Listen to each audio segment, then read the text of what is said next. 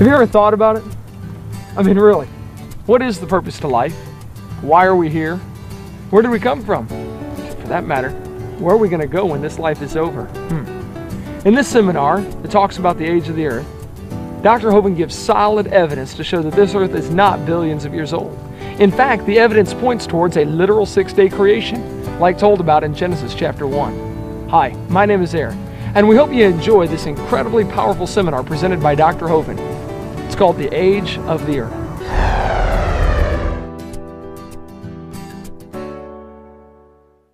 Well, it's an honor to be here tonight in Tennessee. My name is Kent Hovind. I taught high school science for 15 years, and now for 16 years I've been an evangelist doing seminars on creation, evolution, and dinosaurs.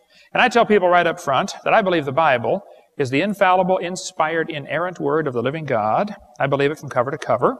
I even believe the cover on mine. It says Kent Hovind. And for those that don't know, the Bible is your basic instructions before leaving earth. You really ought to read the book because you're going to be gone for an awfully long time. I mean, when you leave here, there ain't no coming back, so make sure you're going to the right spot. Okay. Now, one of my jobs as a Christian is to be ready always to give an answer to every man that asketh the reason of the hope that's in us. I think in the last few hundred years, the Christians have not done a good job of answering this evolution theory, and we've allowed this philosophy of evolution, actually it's a religion, we've allowed this religion to take over our school system, our legal system. Our whole thinking process now is based on a philosophy which has zero scientific evidence. None. We've been offering $250,000 for anybody with any real scientific evidence for evolution. That offer's been out there about 12 years now. There is no evidence for it whatsoever. People believe in it, I understand, but that doesn't make it science. Now, there are three things to try to accomplish in my seminar. Number one, I want to strengthen your faith in the Word of God. Number two, if you're not saved, I want to try to get you converted. I'll tell you right up front, I'm after you, okay? I'm not sneaking up on you. I'm after you, all right? Number three, if you're saved and you're not doing much for the Lord, then I'm going to try to make you uncomfortable. All right? You know where we're going now. Okay. Okay, this is not my wife. That's just a picture of her. Last summer was our 31st anniversary, and we sat down and figured out how much money we have spent since we got married. We have spent all of it. We live in Pensacola, Florida. What's left of it, Hurricane Ivan about blew it off the map. But we're having a good time rebuilding down there. I have 3 children, 1 of each. And I got them all married off, and the dog died. So I made it. Praise God, I am home free. It is wonderful. And for those that don't know, we now have the whole family working in our ministry there, and have 4 grandkids so far. And for those that don't understand this, grandkids are God's reward for not killing your own kids when you thought about it. How many have already figured that out? You've already met, yeah, that's great, isn't it? All right. And all of them live right around me, and they all work in our ministry. They all want to serve God with their life. That's worth something to somebody. We have about 40 people in our ministry, and we want to do things that'll help strengthen your faith in God's Word. We want to change people's worldview. There are 2 ways to look at this world. That's called your worldview. How do you view this world? Some people look at the world one way, and some look at it another way. We'll talk about that in a minute. But the way you view the world determines how you will answer the 4 great questions of life. There are 4 fundamental questions that every single religion on planet Earth tries to answer. Who am I? Where did I come from? Why am I here? And where am I going when I die? The way you answer those questions is totally determined by your worldview. Some people look at the world and say, you know, it's amazing, a Big Bang made this from nothing. That's the humanist worldview based on the evolution theory.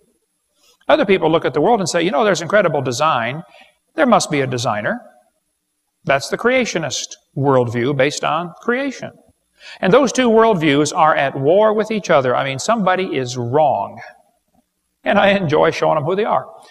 I've done a lot of debates, over 92 debates now I've done at universities. One here at UT Knoxville against Dr. Pigliucci. Debated him twice. I'll be glad to do it again. I don't think he will, but I'll be honored. You know, the guys I debate are a lot smarter than I am. But I slaughter them because I'm right and they're wrong. You know, it's real simple. Real simple. But if the evolution theory is true, how would you answer the 4 great questions of life? Who am I? And what am I worth? Well, if evolution is true, you're nothing important. You're just a piece of protoplasm that washed up on the beach. You're not worth a thing. Actually, you're part of the problem, you see, because you are one of the polluters of the environment. And the more of you we can get rid of, the better. See, that's normal thinking if evolution is true. Where did I come from? Well, if evolution is true, you came from a cosmic burp about 20 billion years ago. Why am I here? What's the purpose of life? Well, if evolution is true, there's no purpose to life, so you might as well have fun. If it feels good, do it. Where am I going when I die? Well, if evolution is true, you're going to the grave and you're going to get recycled into a worm or a plant. But see, the Bible says, in the beginning, God created the heaven and the earth. Now, if that's true, that puts a whole different set of answers to those questions. That means we better try to figure out who God is and find out what He wants and do what He says, because He created this place, which means He owns it, which means He makes the rules. We better find out what He wants. And if you're not obeying His rules, you may be in trouble one of these days. We're going to get into more of that later. But boy, the devil doesn't like this idea that God created the earth. The devil came to Eve in the Garden of Eden. The first thing he said to the woman, he said, Eve, hath God said? Yea, hath God said? He's trying to raise doubts about God's Word. Satan always tries to raise doubts about God's Word. That's one of the reasons we've got all this confusion on the different Bible versions. You know, where is God's Word? Is it over here? I don't know where it is. We cover more on that in video 7. The second thing he said to the woman, he said, ye shall not surely die. He's calling God a liar, basically. The third thing he said to Eve is what I want to talk to you about tonight. He said, Eve, if you eat off that tree, ye shall be as gods. And right there is where the whole idea of evolution got started. It didn't start with Charlie Darwin. It started with Satan in the Garden of Eden. He wants you to think you can become a god. Yes, boys and girls, we started like an amoeba, and we're evolving. We're getting bigger and better and stronger and smarter, and someday we're going to sail around the universe and discover new life forms, like Star Trek. People ask me all the time, they say, Hovind, do you think there's intelligent life on other planets? I say, nope. I taught high school 15 years. There's not much intelligent life on this planet. I didn't get to see a whole lot of it. Satan's a liar. He said, you can be like God. I'll tell you what, the Mormon church has swallowed that. They teach their people, if you're a good Mormon, when you go to heaven, you get to become God. And if you're a good Mormon wife, when you go to heaven, you get to be eternally pregnant, producing spirit babies. My wife don't want to go. She said, that's not heaven, honey. By the way, there are some great books to reach Mormons and a good website, UTLM, UtahLighthouseMission.org. If you want to reach Mormons, you ought to study that one. I was surprised to find out a couple years ago, some of the major Catholic theologians of the past have taught man can become God. It's still in their catechism right now. Now, most Catholics don't believe that, and they don't even realize some of their leaders have taught that. But even Kenneth Copeland said, Adam in the Garden of Eden was God manifest in the flesh. He said, you don't have a God in you, you are one. I'm sorry, Kenneth, you're crazy about that, okay? Kenneth Hagin said, the believer's called Christ, that's who we are, we're Christ. No, you're crazy, the job's not available, and you couldn't do it if you had it, okay? You're not God, right? Nor are you Christ. Walk on water sometime, I want to see that. Lucifer's the one who wants to be God. Lucifer said, I will ascend into heaven. I will exalt my throne above the stars of God. I will sit upon the mount of the congregation in the sides of the north. I will ascend above the heights of the clouds. I will be like the Most High. See, Satan wants to be God, but the job's not available, so he's all upset about that, and he can't be God. So he lied to Eve and told her she could be like God. Now, Satan hates us, though, because we're made in God's image. And boy, Eve fell for that hook, line, and sinker. Wow, I get to be God. Now, Hitler said, if you tell a lie long enough and loud enough and often enough, the people will believe it. He said they're more likely to believe a big lie than a small one. If you want to get somebody to believe a lie, you have to do it like my two big brothers did to me. I have two older brothers. They've always been older than I am. They still are today, I believe. But when I was about 6 years old, I was raised in East Peoria, Illinois. By the way, I know I'm in Tennessee, but are there any more Yankees in the crowd? Any Yankees out there? 5, 6, 7. Okay, and how many Southerners do we have? Ooh, well, just remember who won, if you would. I know it ain't over yet. But I was raised in East Peoria. I couldn't help that, but I did move to Florida as soon as I got smart enough to figure out, the South is going to rise again. But I was about 6 years old. I came running in for breakfast one morning, and I was the first one there for breakfast. So I got the last banana out of the bowl to put on my cereal. Well, a few minutes later, my two big brothers came in. They said, hey, Kent, is that the last banana? I said, yep, and I got it. How many of you have an older brother or sister? You know that wonderful feeling you get when you finally pull one over on them? Boy, that morning I had them and I knew it. They wanted my banana. But big brothers do not beg little brothers for anything. They either beat them up and take it away by brute force, or they lie to them and trick them out of it somehow. So my brothers said, hey, Kent, do you know how bananas are made? I said, no. I was only 6 years old. It's been proven in laboratory tests the brain doesn't even start to grow till kids are 18 to 20. How many parents can verify that one from raising kids? Yep. I said, no, how are bananas made? And they said, well, down in South America, they have these spiders that live up in the trees, and when they die, all their legs fold up, and mold begins to grow on the dead spider legs. And a banana is really nothing but moldy spider legs.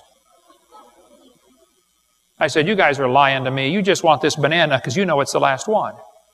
They said, no, brother, we're not lying. You cut that thing in half and look in the middle. You can still see the black spots where his legs were.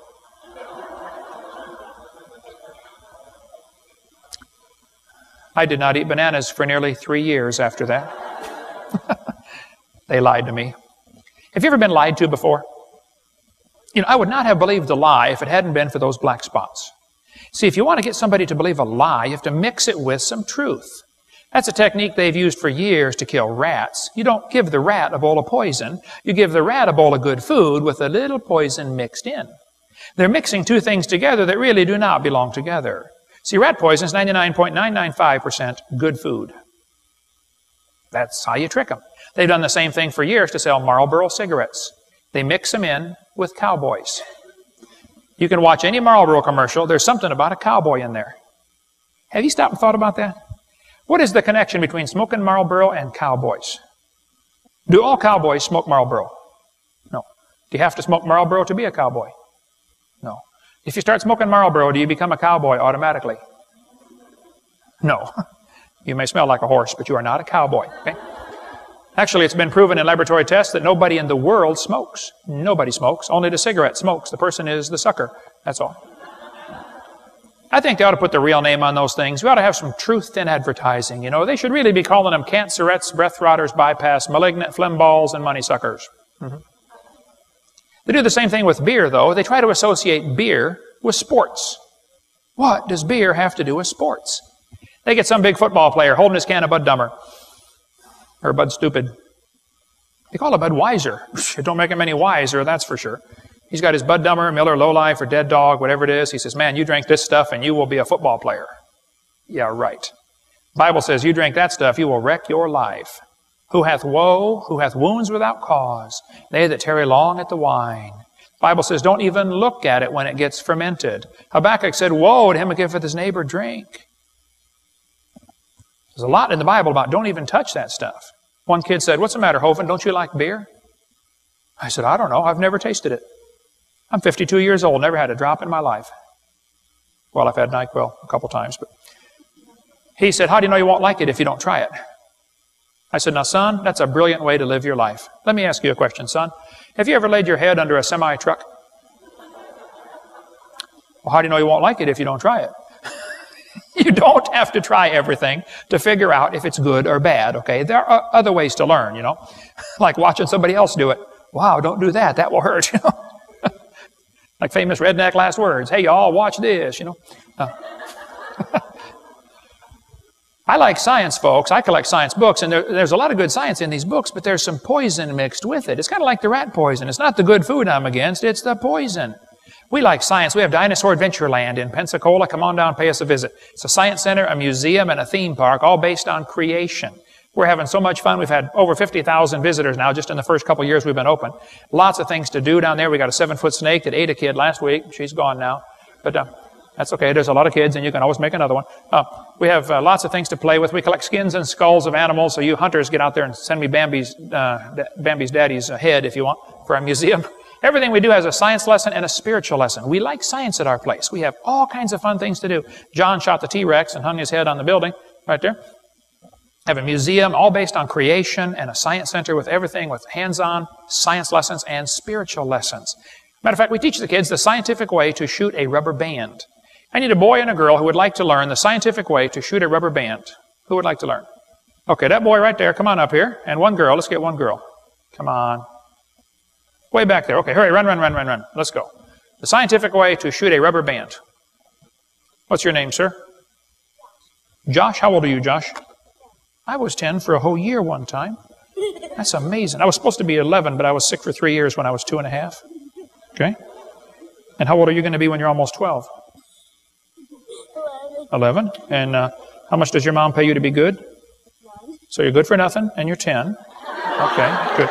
Pick a rubber band out of here, Josh. Okay, the brown one. And what's your name, ma'am? Laura. Pick a rubber band out of there, Laura. You want the pink one, of course. Oh, girl. Okay. Now what I want you to do, Josh and Laura, we're going to stand here and shoot the rubber band down the center aisle. Go ahead. Oh, that one won't work. That's a double one here. Let me try an orange one here. That's two tied together. I didn't see that. Okay, Josh, shoot the rubber band down the center aisle. Past the table, not too far. Laura, give it a try. Come on. Ooh, 3 rows back. Now watch carefully. I'm going to get down same size as you guys. And I'm going to show you the scientific way to shoot a rubber band. You ready for this? I want you to notice now, my fingers do not leave my hand at any time. You believe that? Okay, now pay attention. You see the guy sitting in the way back of the church?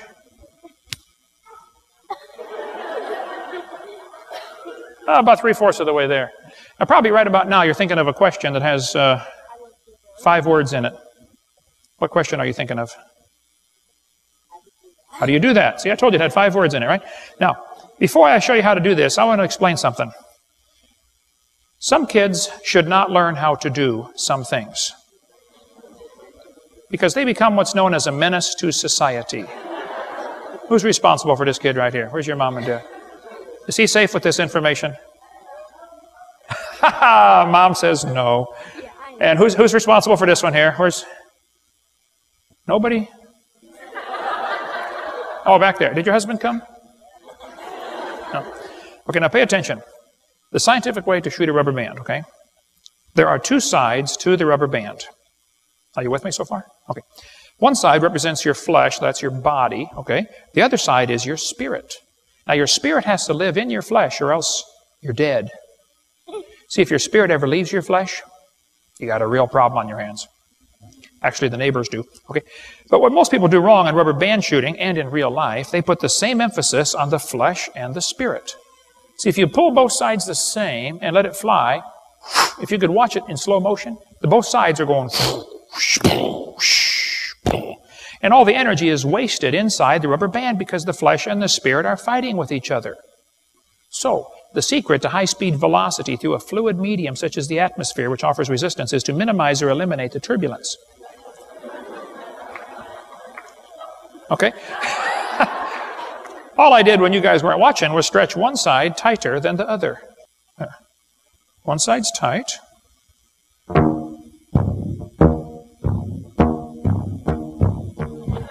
Now pay attention, okay? What's going to happen, if you do it right, the spirit leads the flesh, takes away most of the turbulence, and it goes much farther. Got the guy in the back row. So, when I'm up here with a whole pile of rubber bands, knowing I can hit anybody in the room, it gives you this feeling of power that some kids really just don't know how to handle. You know what I'm talking about? You're thinking about it right now, aren't you? Yes, I thought so. Let's give them a hand. Have a seat, guys. Thank you so much.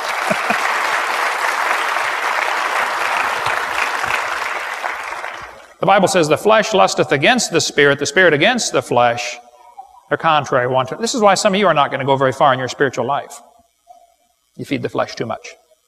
Shut off the TV once in a while, you know, simple. Okay? Wait till you see our super airplanes go. Tomorrow, we're going to show you our super airplanes. I make paper airplanes that go so far, if they don't land in a tree or on a building, they go all the way to the ground.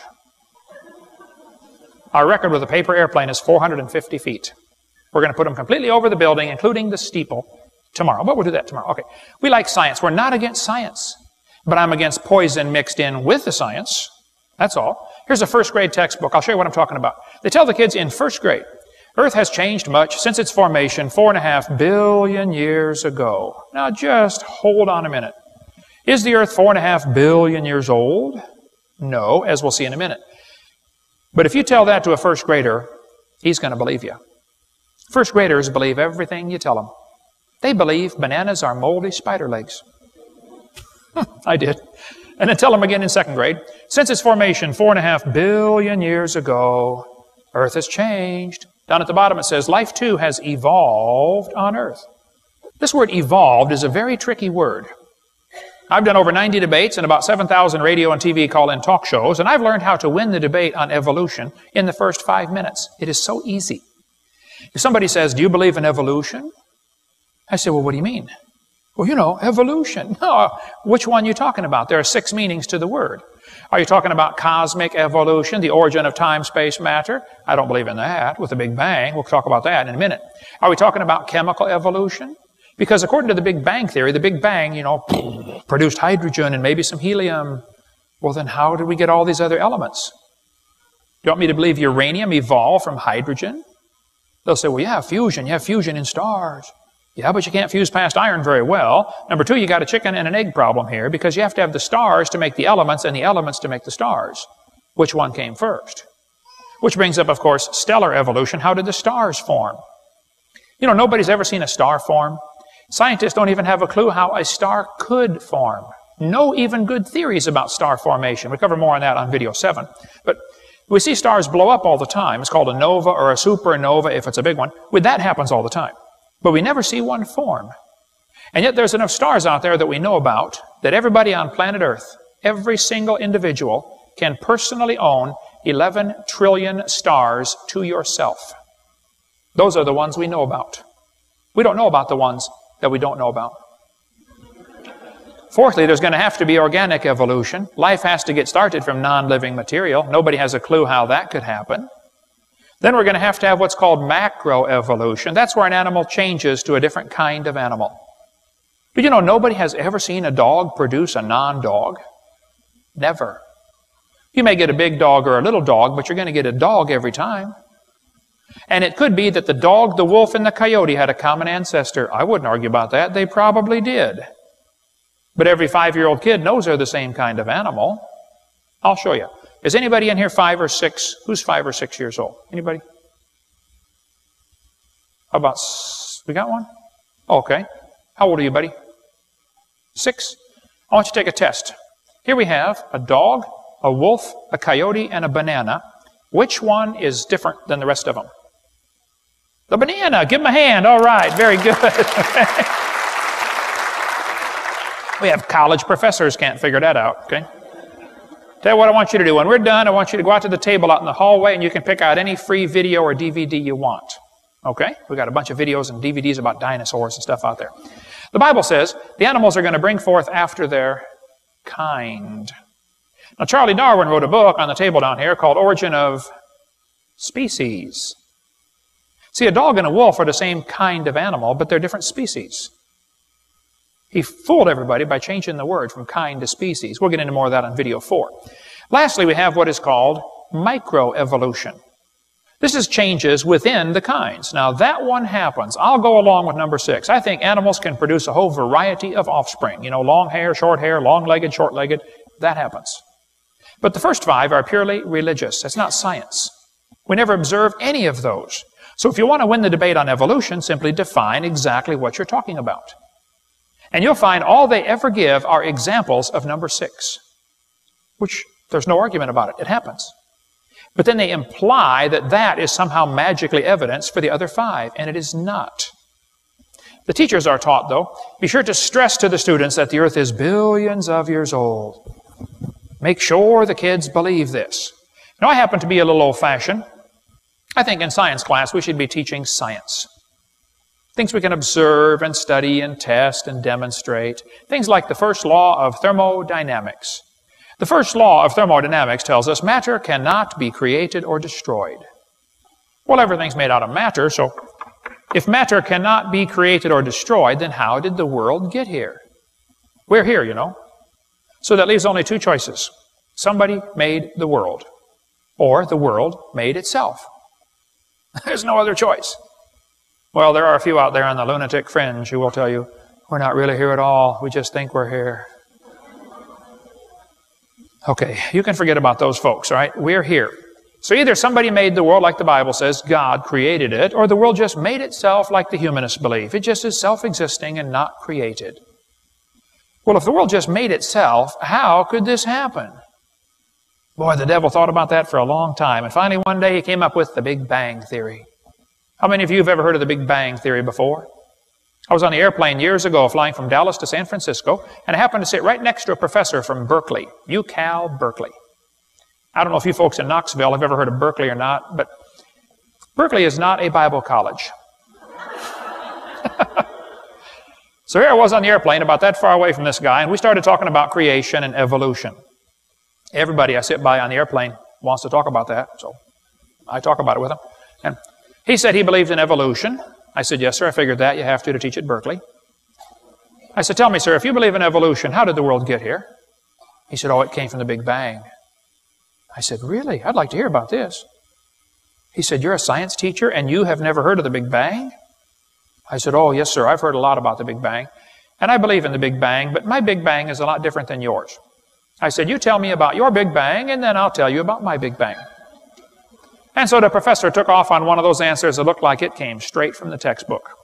He said, well, Mr. Hovind, I believe about 18 or 20 billion years ago. That's a long time. All the matter in the universe. That's a lot of stuff. By the way, the word universe comes from two Latin words, uni, which means single, and verse, which means a spoken sentence. Did you know we live in a single spoken sentence? God said, let there be. Now that'll preach, man. There's a sermon in there someplace right there, okay? And if your pastor can't find it, he ain't got no preach in him at all, okay? All the matter in the universe was concentrated into one very dense, very hot region that may have been much smaller than a period on this page.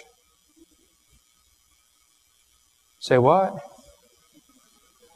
Everything in the universe squished into a dot smaller than a period on a page? Wow. That's one crowded dot. And heavy, too. Hey, and it ain't the first time it happened, boys and girls. This textbook says, someday after many billions of years, all the matter and energy will once again be packed into a small area, no larger than the period at the end of this sentence. Then another Big Bang will occur. It happens every 80 to 100 billion years. Can you believe they cut down a tree to print that? Where's Al Gore when you need him? That's what I want to know. Yeah. And why did you guys send Al Gore to Washington? You had him here, you know. But no. This textbook author was brilliant. I could not believe how smart this guy was. He said, boys and girls, nothing really means nothing. You have to be at least that smart to write a book. He said not only matter and energy would disappear, but also space and time. However, physicists theorized that from the state of nothingness, the universe began in a gigantic explosion. What? Yes, boys and girls, you see, one day nothing exploded. And here we are. We could spend 3 days talking about the Big Bang Theory. They used to say the thing that exploded was a few light years in diameter. Then they said, oh no, it's only 275 million miles. And they said, oh no, it's only 71 million miles. They keep getting it smaller, and now they're saying nothing exploded. Wow, Discover magazine here a couple years ago said, where did everything come from? Boys and girls, the universe burst into something from absolutely nothing. Zero, nada. As it got bigger, it became filled with even more stuff that came from absolutely nowhere.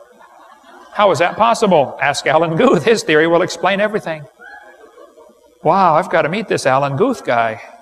Alan Guth said in Scientific American, the observable universe could have evolved from an infinitesimal region. In Hebrew, that's a dot. He said it's then tempting to go one step further and speculate that the entire universe evolved from literally nothing.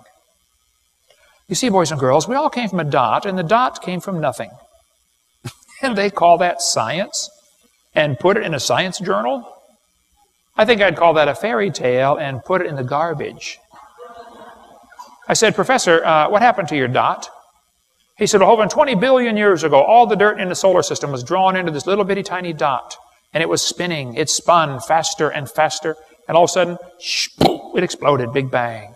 And the pieces that flew off became galaxies and sun, moon, stars. And here we are, you know, people, nothing but stardust. I said, sir, can I ask you a couple of questions, please? He said, sure. What do you want to know? You know, we got a 3-hour flight sitting that far away from each other on the airplane. And I said, well, sir, I got a question. You said 20 billion years ago, all the dirt got together for the big squish and the big spin and the big bang. Where did all the dirt come from? You know, who made matter? He said, we don't know that for sure. I said, okay, now, sir, hold it. If I told you that I believe about 6,000 years ago God created the heaven and the earth, then you're going to say, and where did God come from? And I have no idea. But you said 20 billion years ago there was a big bang, and you don't know where the dirt came from. So basically, I believe in the beginning God, and you believe in the beginning dirt. Don't tell me my theory is religious and your theory is scientific. No. They're both religious. The news media tries to make it look like it is science versus religion. No, it's not. It's not science versus religion. This is two religions. Evolution and creation are both religious. You have to believe in one or the other. The difference is the evolution religion is tax-supported. That's the difference. One of many differences. By the way, these two timelines, it's the same thing right here behind me. On the top timeline, every inch represents 150 years. Abe Lincoln was not even president 1 inch ago. Okay? If I was to show you what 20 billion years looks like at the same scale as the top chart, I'd have to have this chart on the bottom to be this scale. This one would have to be 2,100 miles long. That's from Pensacola to Portland, Oregon. I don't want to carry a chart that big, so I made a new scale for the other one. Okay. The professor said he did not know where the matter came from. I said, well, sir, could you tell me where the laws came from? This universe is run by laws. You know, gravity, centrifugal force, inertia, Boyle's law, Cole's law. You can eat that with potato salad. Okay. There's all kinds of laws in the universe. Where did the laws come from? And by the way, why aren't the laws still evolving? Do you ever think about that? I mean, why is gravity always the same? Why don't you weigh 10 pounds more one day? You say, well, I do. Well, that's for different reasons, okay? But where did the energy come from anyway, huh? Who bought the gas to run this machine? The professor said, I don't know we don't know any of those things. I said, sir, could I ask you another question? He said, sure. What else would you like to know? Else? What do you mean else? You haven't told me nothing yet. I said, sir, does Berkeley have a merry-go-round? How many of you know what a merry-go-round is? You go round, round, round till you puke. You've been on them before? He said, no, we don't have a merry-go-round at Berkeley. I said, you really ought to get one. You know, you could learn some good science on a merry-go-round. If you put some fourth graders on there, any fourth graders in here? Last year or next year, fourth graders. I know it's summertime here. All right, I like fourth graders. I spent the best 5 years of my life in the fourth grade. That's before they diagnosed ADD. By the time my brother was in fourth grade, we all knew what he was going to be when he got out of high school. 32. But we're going to put some fourth graders on the merry-go-round and get the high school football team out there to get it spinning clockwise as fast as it will possibly go. Now, if you have a digital watch, you may not know what clockwise means. I'll tell you later. We're going to spin the merry-go-round clockwise. The kids are going to go through 4 phases. They start off in phase 1. They're screaming at the football players. Come on, let's go. Faster, faster. Can't you go any faster? You get up around 30 miles an hour. The kids enter phase 2 where they stop screaming. They just quietly concentrate on trying to hang on for dear life. You get up around 30 miles an hour. The kids enter phase 60 miles an hour. They enter phase 3 where they start screaming again. But now they're screaming, stop, stop, please slow down.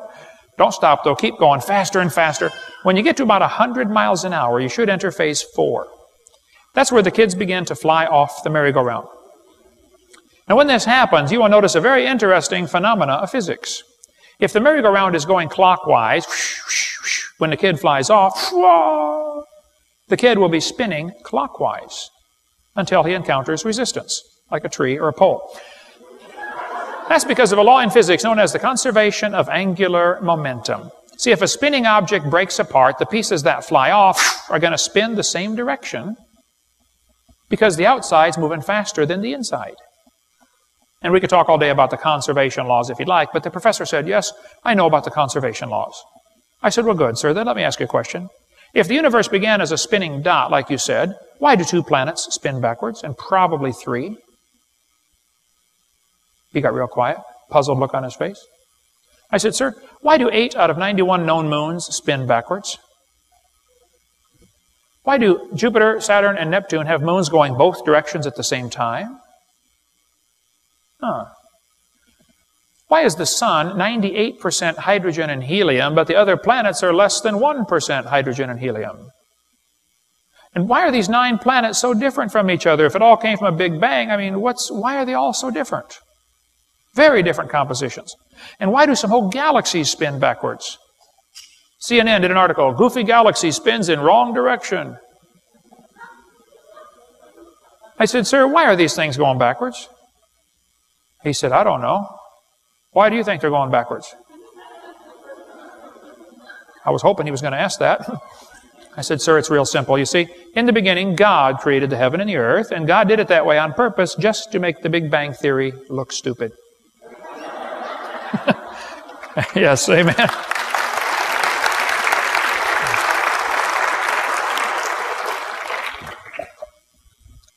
Now, I do believe in the Big Bang because the Bible teaches the Big Bang. It says, the heavens shall pass away with a great noise. In the original Greek, that's a Big Bang. So there's going to be a Big Bang. It just didn't happen yet. Okay? So kids, if you go to school and some professor says, hey, do you believe in the Big Bang? You should say, yes, I do, and you better get saved and get ready for it. The Big Bang is coming soon to a city near you. By the way, if the world came from a Big Bang and slowly evolved over billions of years, why did Jesus die on the cross? What's the purpose of the death of Christ? And when the Bible says God's going to restore the world like it used to be, restore it to what? More death and suffering? We cover more on that theistic evolution position in video 7. And the Big Bang Theory is ludicrous for numerous reasons, okay? If the Big Bang Theory were true, the matter would be evenly distributed. But it's not. Serious, serious problems with the Big Bang Theory. Even Fred Hoyle said, I have little hesitation in saying the sickly pall hangs over the Big Bang Theory. Get more on that in the book called The Evolution Cruncher. It's a 900-page book. It's only $5. Excellent book to give away to every kid in your high school. The second law of thermodynamics tells us everything tends toward disorder. If you leave something alone for a while, it's going to rot, rust, die, fall apart, or break down. Nothing gets better by itself. That's what the Bible teaches. The heavens are the works of thy hands. They shall perish. They wax old as doth a garment. Nothing gets better by itself. Take a look at your hairdo when you wake up in the morning. You'll see exactly what I'm talking about. Everything tends toward chaos, right? Here is Sue at 20. Here she is at 90. And here she is at 3,000. Everything tends toward chaos, folks, all right? All you have to do is nothing, and everything deteriorates, collapses, breaks down, wears out. That's what the second law is all about. Everything is getting worse. Nothing's getting better. But the textbook says humans probably evolved from bacteria more than 4 billion years ago. Was your great-great-great-great-great-great-great-great-great-great-grandpa bacteria? Evolutionists will say, well, Hovind, don't you know if you add energy, you can overcome the second law of thermodynamics? And the earth receives energy from the sun, so the earth is an open system, and that's how we overcome the law. I understand the argument, but they're missing the point. The universe is a closed system, number one. Number two, adding energy is destructive unless there's a special mechanism to use and harness the energy. See, the Japanese added a bunch of energy to Pearl Harbor one day. They didn't organize a thing for us, did they? So a few years later, we added some energy to a few of their cities, didn't we? You know, returned the favor. Didn't organize anything for them. Adding energy is destructive. The sun adds energy to the roof of your house, but it's going to destroy your house. The sun's energy will destroy the entire house. The sun's energy will destroy the roof on your car. It will destroy your upholstery. The sun's energy will destroy your paint job. There's only one thing that can actually use the sun's energy: chlorophyll. And one little plant cell is more complex than a space shuttle. Cover more on that on video 4. Now, evolution violates the second law, and evolution is wrong. Okay?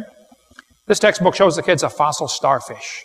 And it says 3.4 billion years old, the remains of the early ancestors of modern human beings.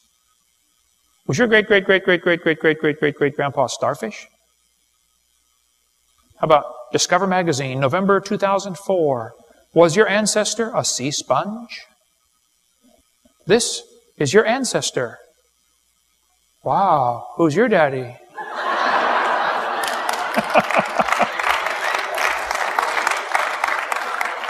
Now, please don't laugh at this next picture, okay? This is going to be a picture of my brother when he first wakes up in the morning after his first cup of coffee, which apparently was a little too strong, okay? By the way, I got to warn these kids. Kids, listen carefully. Do not drink coffee. Because if you drink coffee when you're young, when you get married, your babies will be born naked and illiterate. And tea is worse. There was an Indian once that drank 4 gallons of iced tea. That night, he drowned in his teepee. Be careful with that stuff. That's deadly. Anyway, this will be my brother. Now, please don't laugh. He can't help it. There he is, right there. Notice what the textbook says. 30 million years ago. Now, kids, let me translate that for you. Anytime a textbook says millions of years ago, what it means is long ago and far away. That means a fairy tale is coming next, okay? That's your warning, fairy tale coming up. 30 million years ago, these critters evolved. Well, there's that word again. You got to watch that one. It says they're ancestral to both humans and modern apes. Ancestors to humans? Grandpa? What big eyes you have, Grandpa. The better to see you with, my boy. You know, we've been teaching kids they're nothing but an animal, and today a lot of them act like animals. Even Barbara Reynolds figured it out. She said, your kids go ape in school? Here's why. He's being taught evolution. Guess what, Johnny? You're an animal and share a common heritage with earthworms. You mean I'm just an animal? Okay. Have you ever stopped and thought that possibly what we're teaching the kids is maybe affecting how they behave? What you believe determines how you behave. Kids are taught today, you know, that you're just an animal. The rock music these days is all full of death and destruction and blood. Well, the Bible says, they that hate me love death. Kids are taught today there are no absolutes. I was in a debate one time and this professor said, Hovind, there are no absolutes. I said, are you absolutely sure? Blew his little brain. Now hold on a minute. How can I be absolutely sure? There's no absolutes.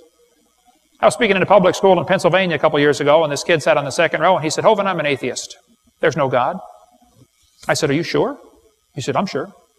I said, well, let me ask you a question, son. I said, do you know everything? He said, oh, no.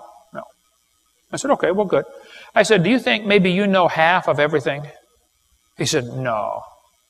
I said, okay, well, let's just pretend for a few minutes that you know half of everything. Would it be possible then for God to exist in the other half you don't know? Brand new thought rattled around in his brain for a while. Got lost, I'm sure. I said, by the way, son, if you're an atheist, let me ask you a simple question. How do you tell right from wrong? Ask an atheist that question sometime. How do you tell right from wrong? He said, that's easy. I decide what's right and wrong. He said, I'm the God of my own universe. I said, I'm glad to hear about that, son, because I am going to shoot you in 5 minutes. He said, you can't do that. I said, oh, yeah, I can. You see, I am the God of my own universe, and I decided it's fine for me to shoot you. You see where that logic would lead in a hurry? If every man did that which was right in his own eyes, like the book of Judges says, serious problems for society, big time. How do you tell right from wrong? Simple question to ask an evolutionist. They don't have a way to tell. I mean, maybe Osama bin Laden should decide right from wrong. Huh? Maybe Bill Clinton should decide right from wrong. If he has any idea where to find it. I mean, how do you tell right from wrong? Simple. It's real easy to tell right from wrong. Thus saith the Lord. Now see, that is absolute. And the Lord said, ye shall not make any cuttings in your flesh for the dead, nor print any marks upon you. Some people either don't know what God says, or maybe they just don't care what God says. But God says, don't do that, okay? Now, if you did it in the past, okay, say, God, I'm sorry, that was dumb, and don't do it again, all right? A lot of teachers don't seem to understand. They just blindly follow the textbook and think they have to teach this evolution theory. No, you don't have to teach this evolution theory, okay? Teachers can teach creation in public schools if they want. We've got a videotape called the Public School Presentation, which deals with all the laws on that about teaching public schools, teaching creation in public schools. What happened was Arkansas and Louisiana passed laws to require that creation be taught. The court struck it down in both cases. They said you cannot require that creation be taught. They said the teachers can teach it if they want, but it has to be voluntary on the teacher's part. Even Stephen Gould said, no statute exists in any state to bar instruction in creation science. It could be taught before and it can be taught now. He was commenting on the 1987 Supreme Court decision. What's happened, though, the ACLU, the American Communist Lawyers Union, They have tried really hard to spread the propaganda around that you cannot talk about creation in the public schools, and that's just simply not true. It's always been perfectly fine to teach creation in the public schools. There's never been a law against that at all, okay? But if a teacher gets up in front of their class and the teacher says, okay, kid, listen, you started off like a slime and you slowly evolved to a human. You don't need to be a genius to figure out that teaching is going to destroy some kid's faith in the Bible. And anybody that destroys a child's faith better read what Jesus said about that. He said, whoso shall offend one of these little ones which believe in me, it were better for him that a millstone were hanged about his neck and he were drowned in the depth of the sea. Anybody that teaches evolution is in trouble when they stand before God. The Bible says, be not many masters, knowing we shall receive the greater condemnation. It's interesting, though, what happened. Back in the 1950s, the average textbook in America had very little evolution. 2,000 or 3,000 words was all. 1957, the Russians beat us in the space race by launching Sputnik, and Americans panicked. How many of you are old enough to remember the panic in America when the Russians were winning the space race? I mean, they had articles in Life magazine, how you can survive fallout. They said the Soviets are ahead of us in science because the Soviets teach evolution. We don't teach it in our schools. I mean, they had articles on how to build your own bomb shelter. People were building them in their backyard, okay, to survive nuclear fallout. Wait a minute. The Soviets are ahead in science because they teach evolution. What does evolution have to do with putting up a satellite? Well, then, in 1959, it was the 100-year anniversary of Darwin's book coming out. And in 1959, Eisenhower asked Congress for $1 billion to push more evolution into the school system. And he got it. American textbooks were rewritten in the late 50s and early 60s to include more evolution. They called it the Cold War Reconstruction of American Science Education. Our whole science curriculum and other curriculums were rewritten to make sure evolution was taught. And by 1963, the average textbook had 33,000 words about evolution. By 1963, prayer was taken out of our school system. Anybody remember that? Madeleine Murray O'Hair? By 1963, we started to see a great rise in premarital sex for every single age bracket. We saw a great rise in sexually transmitted diseases for 10 to 14-year-olds. We saw a great rise in unwed birth rates. A 550% increase in pregnancies. The difference is being aborted. Now, 1/3 of all the kids born at the hospital are born to a couple that are not married. Illegitimate children. 1/3 of them. Now listen carefully. If you are one of those, this is for you.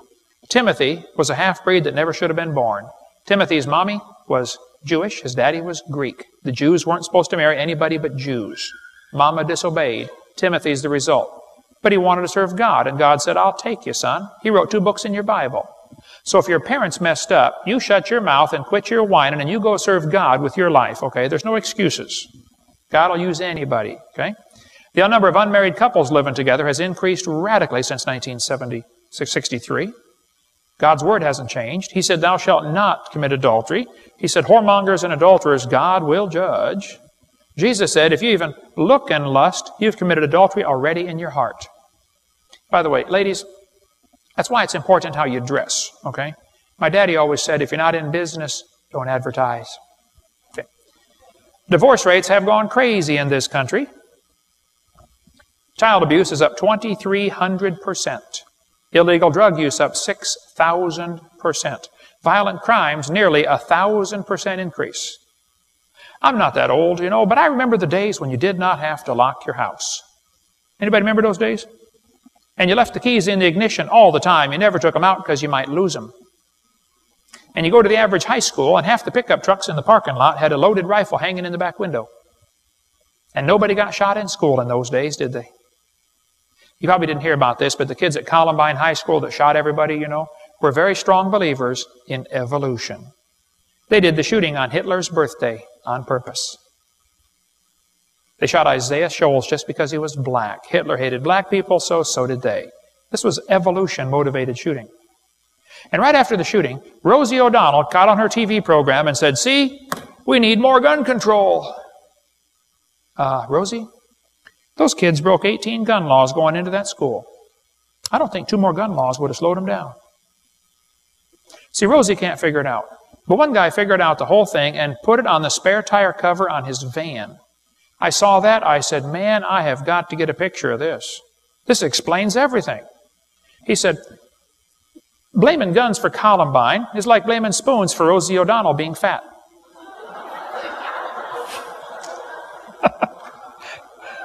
It's not the spoon's fault, Rosie, okay? And it's not the gun's fault either.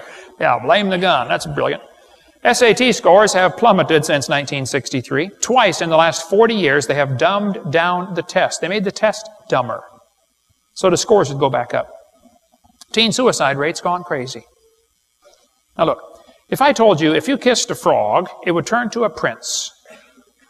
You say, no, frogs don't turn to princes.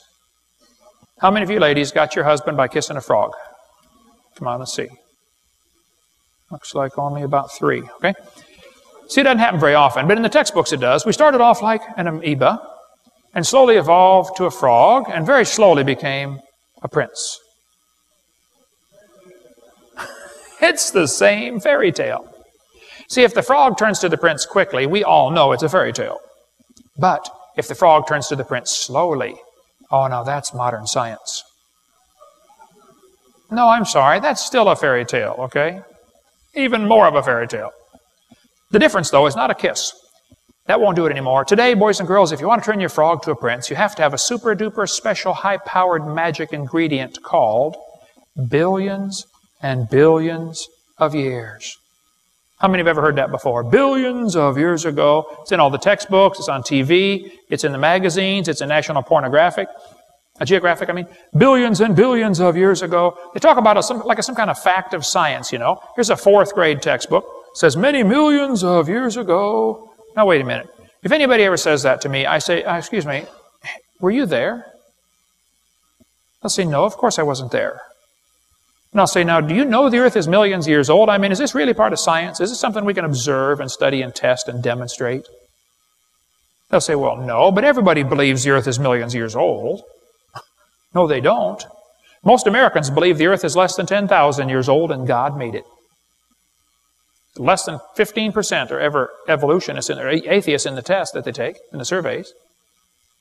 The majority of Americans do not believe the earth is millions of years old. Now, it's true that slightly more than half of the scientists believe in evolution. That's true. I agree. But that doesn't make it true. It's true they believe it, but what they believe is not true. See, just because a bunch of scientists believe something, that doesn't mean anything. There was a time when the scientists thought the planets go around the earth. The scientists used to teach a big rock will fall faster than a little rock. They used to teach if you're sick, you have bad blood. Take out your blood and you will get better. There were special places all over America to get your blood taken out. You could tell where they were because they had a white pole with a red stripe around it. The barber was the bloodletter. And right beside George Washington, when they were bleeding him to death, was a Bible that told him the life of the flesh is in the blood. Man, if they'd have read that verse, he might still be alive today. Well, he would have lived longer, okay? But listen, if you went scuba diving and you found a treasure chest full of gold coins, and I asked you the simple question, when did the boat sink? You say, I don't know. Well, look at the dates on the coins. If there's a coin in that box from 1750, you ought to be able to figure out the boat sank after 1750. How many can figure this out with no help at all? Okay? It couldn't sink before that, could it? You don't poke around in the box and find the oldest coin. You have to find the most recent coin, and that kind of limits when the boat could have sunk. That's called the limiting factor. Did you know there are probably 100 different ways to tell how old the earth is? A lot of them give big numbers, a lot of them give small numbers, but it's the small ones we got to worry about. If you find a dinosaur bone, you should notice 2 things about it immediately. Number 1, it does not talk. Number 2, it does not have a date stamped on it. It does not say, made by a dinosaur in 70 million BC in Taiwan. They don't say that, okay? So how do you tell the age of a fossil? How do you tell the age of the earth? How old is this earth anyway? Well, the Bible dates add up about 6,000. Textbook says it's billions. Somebody is wrong. There's a difference between 6,000 and 20 billion. Congress doesn't seem to understand the difference, but there's a difference, okay? And we'll talk about that in the next session. How do you show the earth is not billions of years old? But if it is only 6,000 years old like the Bible teaches, that raises some interesting questions. What about the dinosaurs? What about carbon dating? How did the light from the stars get here? What about Grand Canyon? Didn't that take millions of years to form? What about the geologic column? Well, folks, that's why my seminar is about 17 hours long. I am talking as fast as I can go. But we cover all that. We'll cover some more of that in just a minute. The Bible says in Genesis chapter 1, verse 1, in the beginning, God created the heaven and the earth. When was the beginning? The Bible says that Jesus created all things in heaven and earth. Well, wait. Did God create the heaven and the earth, or did Jesus create the heaven and the earth? Well, they're both fine. Jesus is God Almighty in the flesh, in spite of what Jehovah's false witnesses teach, okay? Jesus said in Matthew 19:4, have you not read that he which made them at the beginning made them male and female? By the way, it was Adam and Eve, not Adam and Steve, okay? But Jesus said that was the beginning. Same thing in Mark 10:6. From the beginning of the creation, God made them male and female. The Bible says death came into the world because of man's sin. Nothing died until Adam sinned. By man came death. The Bible's real clear on the topic, and Adam was the first man. And Eve was the mother of all living. Well, that makes it pretty easy then. We just add up the dates. The Bible says Adam was 130 when Seth was born. Seth was 105 when Enos was born. Enos was 90 when Canaan was born. You go through the Bible, you add up the dates. It's not hard to do. You can make a chart like this pretty easily. If you get my seminar notebook, the last page folds out to be that chart, or we've got them laminated like this one, if you want them for placemats when your skeptic friends come for lunch. You can really stir up a conversation with one of those things. But we got quite a few placemats our ministry offers, different things to make kids read that instead of the cereal box. But if you add up the dates in the Bible, you're going to get about 4,000 BC for the creation. Not millions of years ago, about 4,000. Now, I'm not one of those guys that tries to put an exact date on it. I don't say it was 4004 BC, October 23rd at 2 in the afternoon. I don't think you can get that close from Scripture. I think Adam was made in the afternoon, because it was just before Eve. It's the only clue I found. And I can't prove this, but I think I figured out why God made Adam first. I think God made Adam first because he didn't want any advice on how to do it. How many would agree with that one? Hey. By the way, BC means before Christ. Almost all the new textbooks are changing it to say BCE, before the Common Era. Christ is gone from the schools, folks. Textbook says the earth is billions of years old. Jesus said the creation of Adam was the beginning. Well, was he lying? Did he not understand science? Or was he right? How old is the earth? When was the beginning? Thou, Lord, in the beginning hast laid the foundations of the earth. How old is this earth? Could that date of 4000 BC be correct? Now, I do many debates at universities and speak on a lot of talk shows and stuff, and there's always some atheist who'll call in and say, Hovind, I got a question. Who did Adam's sons marry? A good question, and a fair question. I say that's a good question, and I'll be glad to answer that. However, you guys are the ones that have a serious problem. The Bible says Cain went out from the presence of the Lord and dwelt in the land of Nod on the east of Eden, and Cain knew his wife, and she conceived. Well, it doesn't say he found her there, but who was his wife, and who did Seth marry anyway? And I think I can answer that. However, compared to the evolutionists, we have a minor problem. See, they believe 18 or 20 billion years ago there was a big bang where nothing exploded and made everything.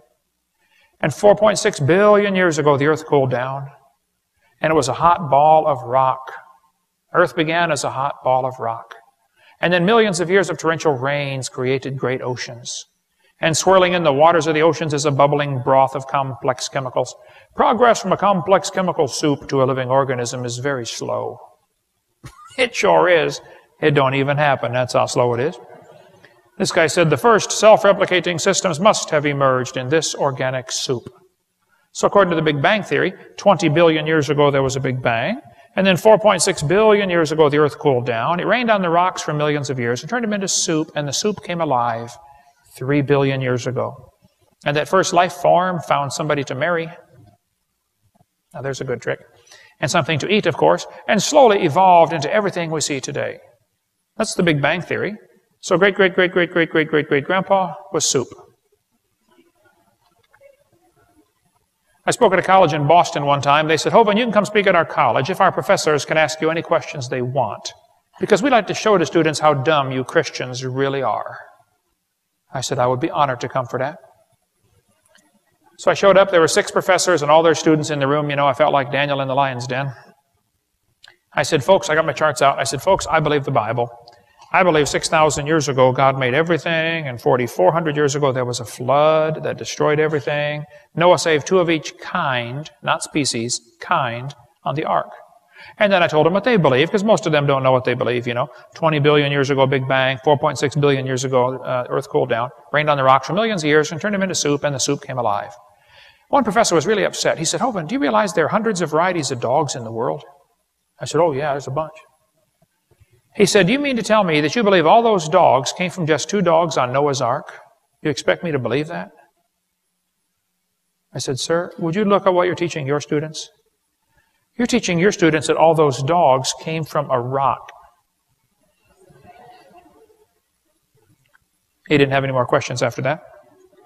But anyway, who did Adam's sons marry? Well, the Bible says Adam lived after he begat Seth 800 years and begat sons and daughters. How many kids could you have in 800 years? Several, right? A friend of mine in Arkansas has 15 kids in 15 years. I met a family from Minnesota with 20 children, all of them under 20. It's cold in Minnesota. So who did Adam's sons marry? Well, duh, they married sisters. You say, married sisters? Well, calm down. First place, there's no other choice, okay? Secondly, who are you going to report them to? Think about it.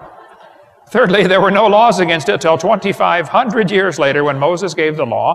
They didn't need laws against it at first. For the first 1,000 years or so, the race had genetically no defects. No problem marrying sisters. See, everything about you is inherited. Even having children is hereditary. If your parents don't have any, you won't either. You say, wow, I never thought about that. Go think about it. You'll see I'm right. People say you can't marry sisters. What about genetic similarity? Adam married his rib. Talk about genetic similarity. It's not going to be a problem, okay? And you won't notice this reading the Bible, but when you graph out the dates, it's pretty amazing.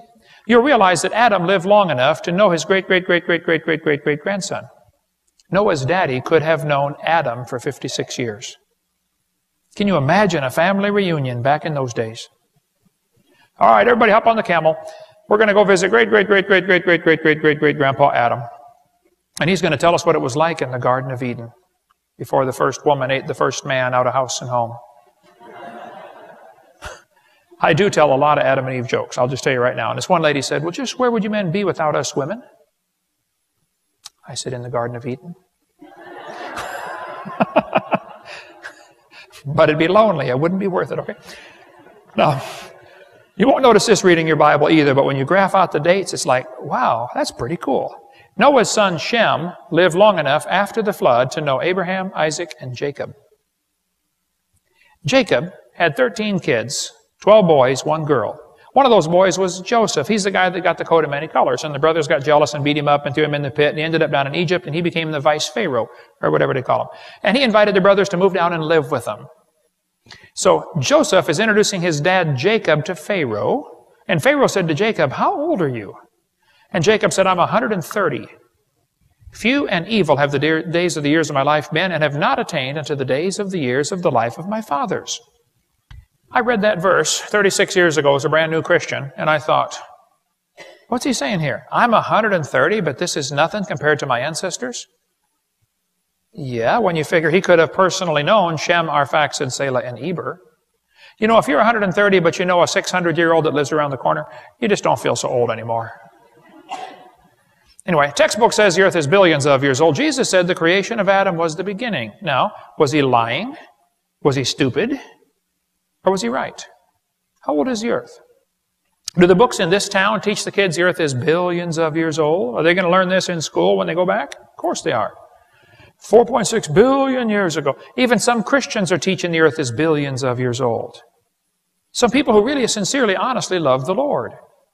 This list of folks tells some of those, just a few of those that are teaching the earth is billions of years old. I debated Hugh Ross for 3 hours on the John Ankerberg show. Both of those guys believe the earth is billions of years old. People say, who cares? What difference does it make? It makes a giant difference. Because if you're going to have billions of years, you're going to have death before sin. Now you have a heresy. And it's heresy. It's not heresy to believe the earth is billions of years old, but it's heresy to put death before sin. That's a clear heresy. Okay? The Bible says death reigned from Adam to Moses. By man came death. In Adam all die. Who cares about the age of the earth? Well, for one thing, the credibility of Genesis is at stake. Because the average person reading that book is not going to find billions of years in there. So the question is real simple. Can the average person read the Bible and understand it, or do we have to have some guru tell us what it means? Secondly, the credibility of Jesus is at stake, since He quoted Genesis 25 times. And just about every other book in the Bible refers to the book of Genesis. It's an important topic. And the evolutionists really care. If you take away billions of years, their theory looks real silly. Jesus said, had you believed Moses, you would have believed me. He wrote of me. Well, the Bible clearly teaches about 6,000 years.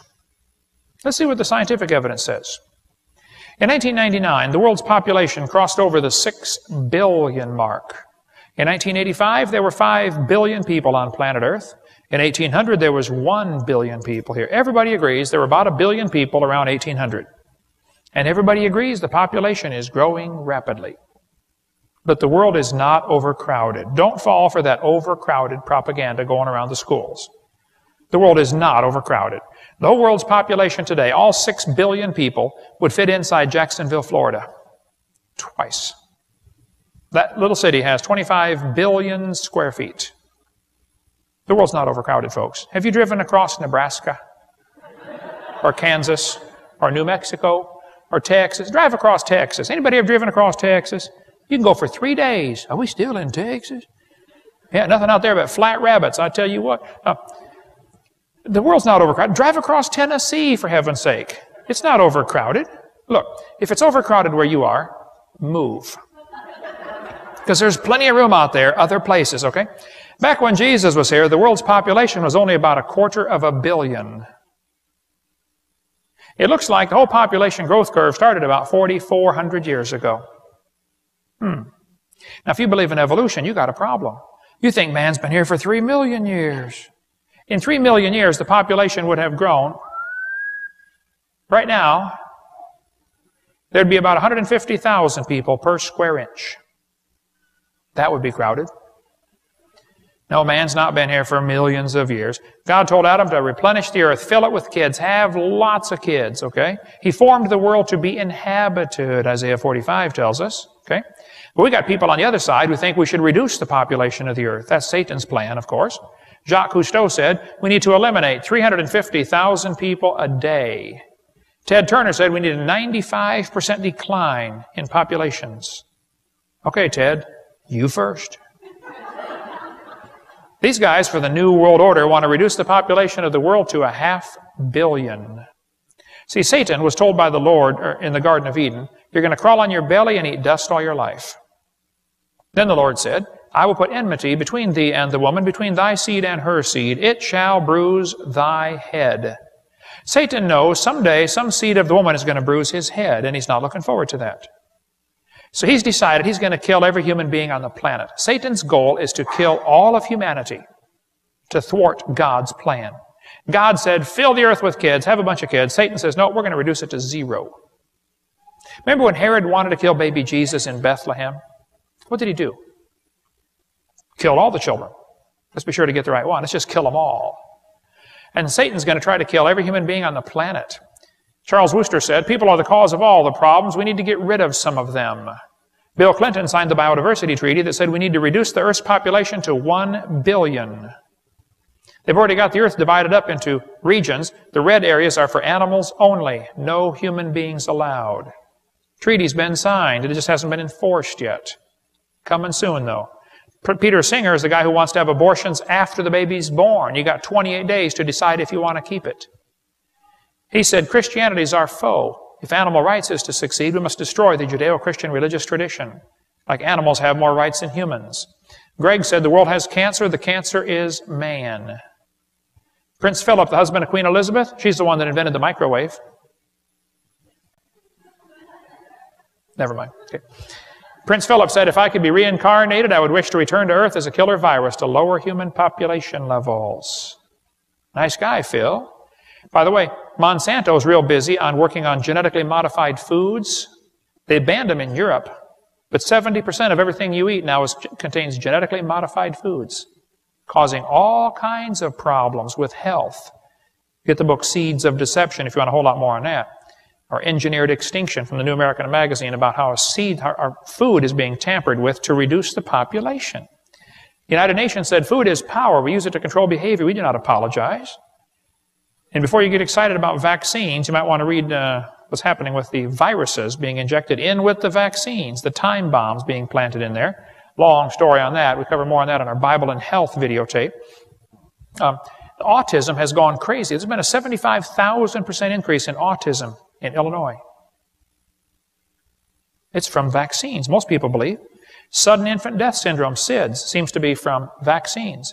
In Australia, they made vaccines non-mandatory. 50% of the people dropped out and had a 50% drop in SIDS, sudden infant death syndrome. Go to marytoko.com if you want more on vaccines. But there are people who want to reduce the population of the earth. Go outside of Atlanta, Georgia, to the town of Elberton. Go north about 7 or 8 miles on Highway 77 and look off to the right. You'll see a place over there where they teach you should reduce the population of the planet. If you look off to the right, you'll see these stones over here. It looks like Stonehenge. You drive over there, it's the weirdest place, middle of nowhere. You get up and you read them, and it says in 12 languages, the 10 commandments for the New World Order. Commandment number 1, maintain humanity under 1/2 billion. Well, now hold on a minute. There's already 6 billion people here. How do they propose to maintain humanity under 1/2 billion? Looks to me like there's going to have to be a dramatic drop in population. That's exactly what the devil wants.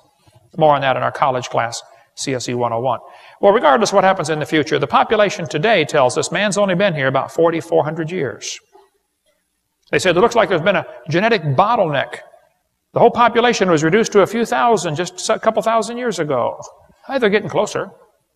Actually, it was all reduced to 8 about 4,400 years ago. Keep studying. I tell everybody, you keep studying. When you get done climbing the mountain of truth, you find the Baptists have been sitting there all along. Yeah. Galaxies are spinning, but the stars in the middle go faster than the stars at the outside. So why do we still have spiral arms on the galaxies? They should not be there, okay?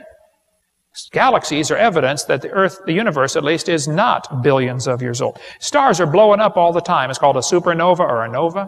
But a star blows up about every 30 years, and yet there's less than 300 supernova fragments that have been found, remnants. That's only a few thousand years worth of stars. Why aren't there billions of supernova remnants? Some people say, well, new stars are forming in Crab Nebula or Eagle Horsehead Nebula. No, that's a bunch of baloney. We covered that on video 7. Nobody's ever seen a star form. The planet Jupiter is cooling off rapidly. Saturn, the stars are changing from red giants to white dwarfs. The textbook says it takes billions of years. We know that's not true. All the ancient astronomers said Sirius was a red star. Today it's a white dwarf. It happens in a few thousand years. Don't let them tell you it takes billions of years. Jupiter's cooling off rapidly, constantly losing heat. It cannot be billions of years old. It would have been cold by now. Jupiter's moon Ganymede has a strong magnetic field, indicating a liquid core, meaning it is not billions of years old. Saturn's rings are expanding away from the planet. They cannot be billions of years old.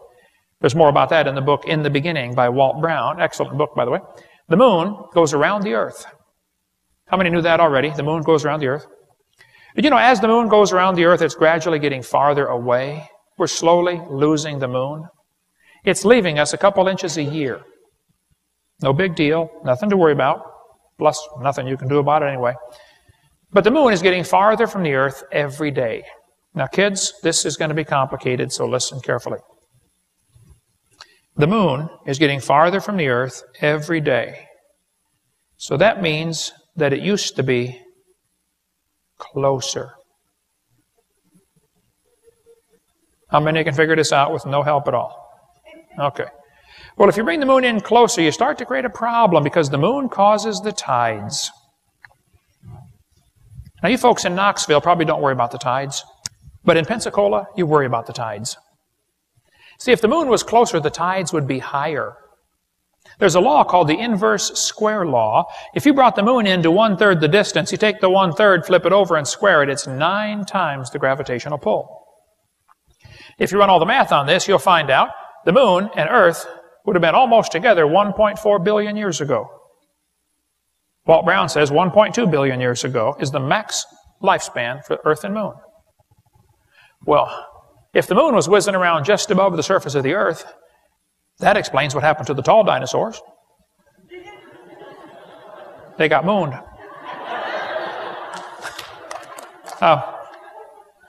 Comets are flying around through space, but comets are constantly losing material. I mean, stuff blows off the tail of a comet.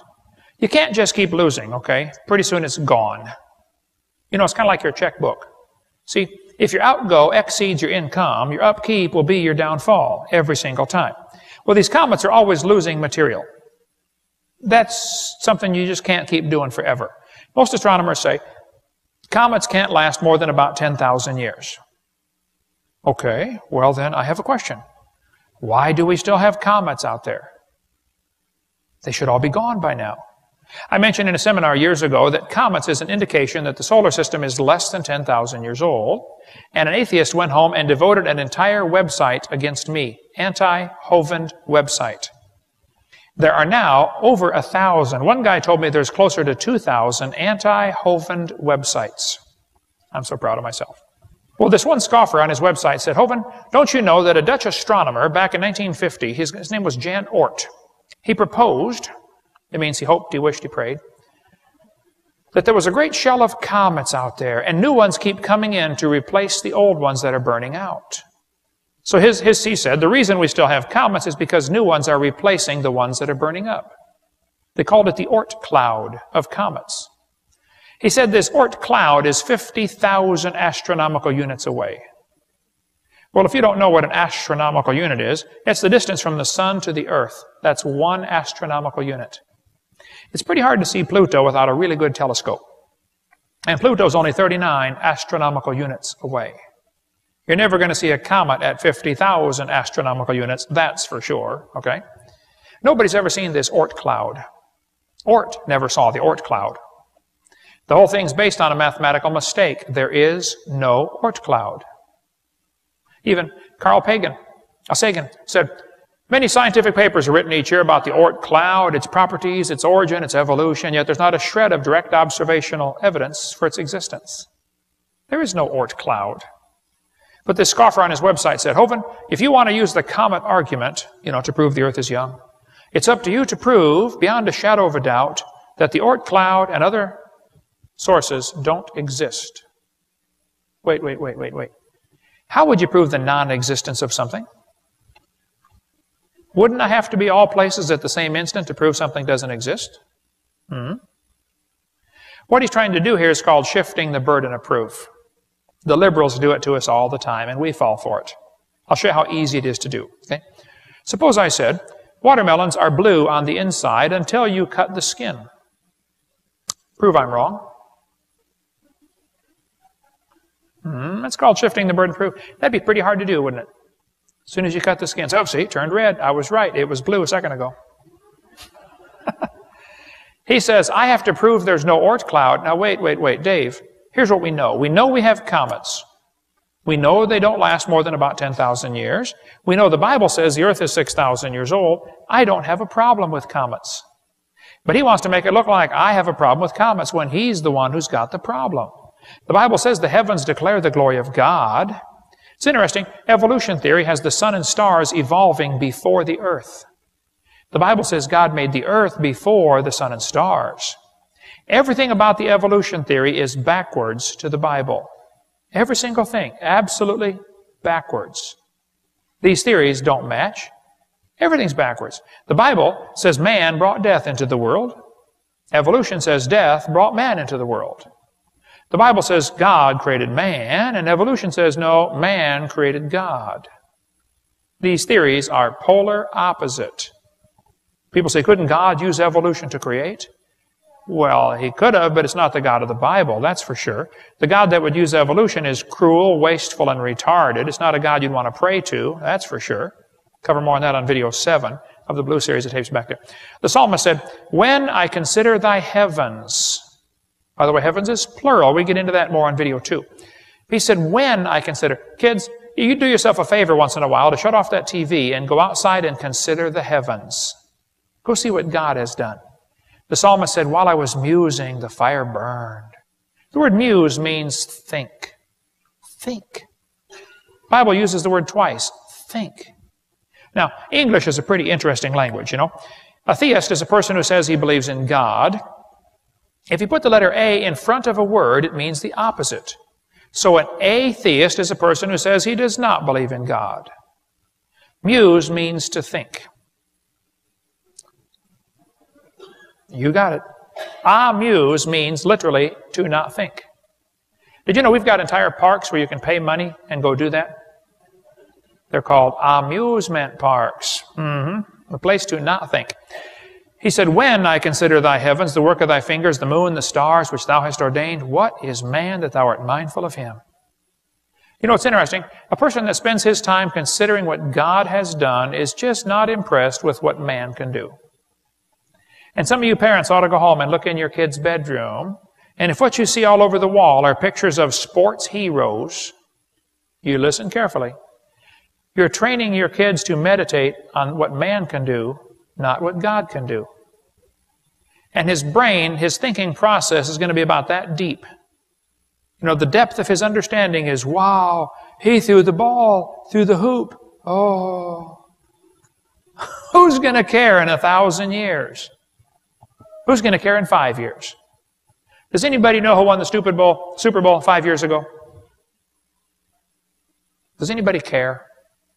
Doesn't matter, does it? All those grown men out there fighting over that one ball, and they can all afford to go buy their own.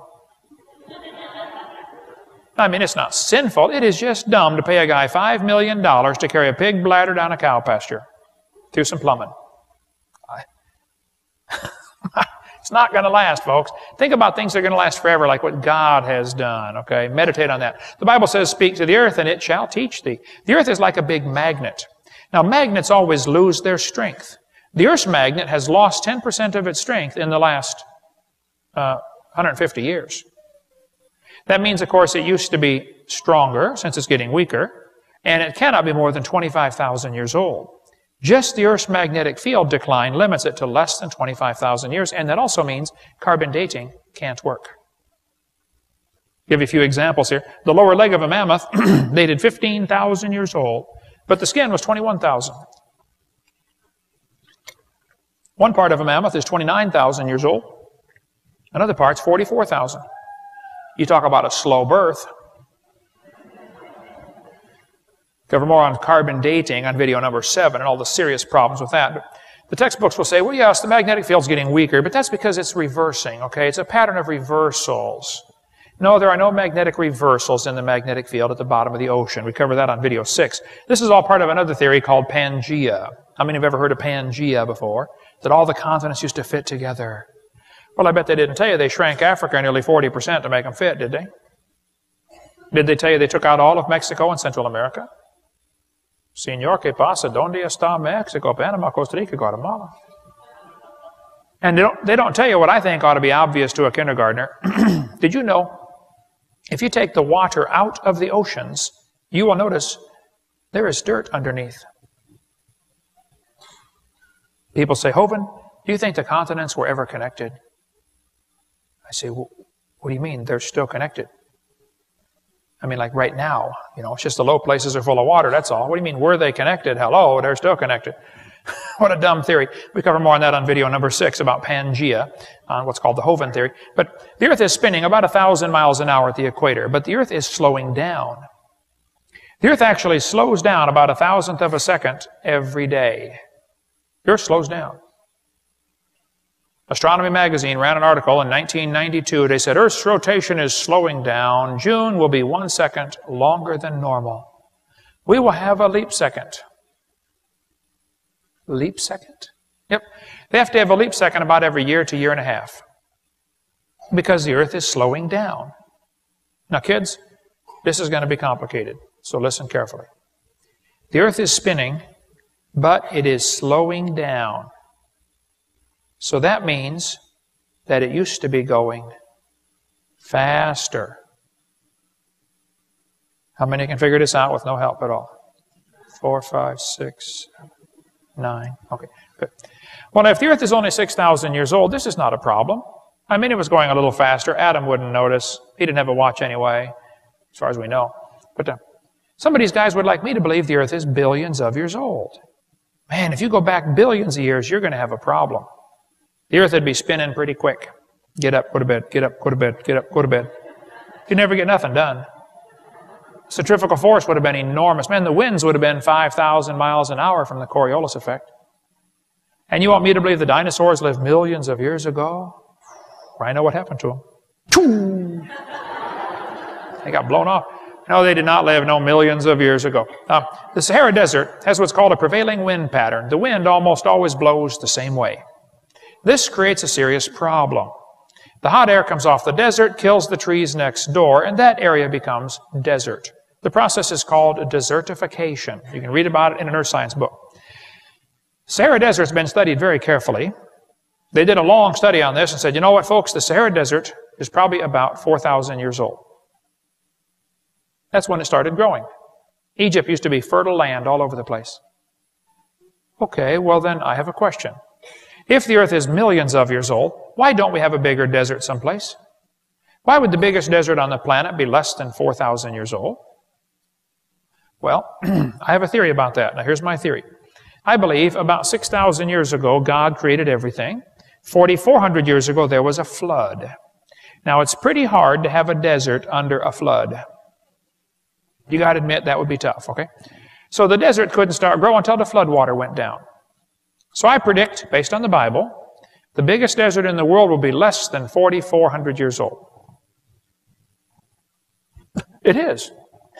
Wow, maybe the Bible's right. You know, when they drill into the ground, sometimes they hit oil. The oil's under incredible pressure in some places, up to 20,000 pounds per square inch. It'll come squirting up out of the ground like a big zit. 20,000 psi.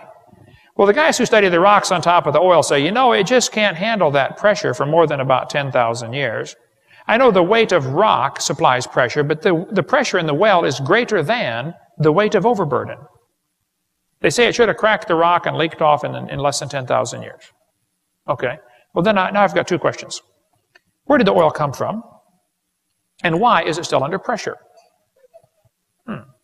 Well, most scientists agree that oil comes from organisms that are squished. They're changed by heat and pressure into oil. They learned in 1971 how to make oil in 20 minutes in the laboratory. In Australia, they've got a treatment plant that takes sewage sludge and turns it into oil in 30 minutes. There's a factory in Turkey that just opened up, a factory in Texas that takes turkey guts and pressurizes them and heats them and turns them into oil. They said in the article, we duplicated what Mother Nature does, but what Mother Nature took millions of years to do, we do in about 30 minutes. Sinclair has the dinosaur as their logo.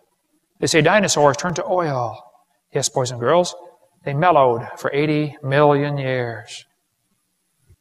I don't think so. I have a theory about the oil. Now, here's my theory, okay? I believe about 6,000 years ago, God created everything. 4,400 years ago, there was a flood, okay? In that flood, lots of critters and people drowned. They got buried by the gravel and the rocks and the mud and the sand, and it got pretty heavy after a while, and it squished them into oil. So the oil is down there today from the people and animals that drowned in that flood. Which means if you stop and think about that, you drove over here tonight on some of your ancestors.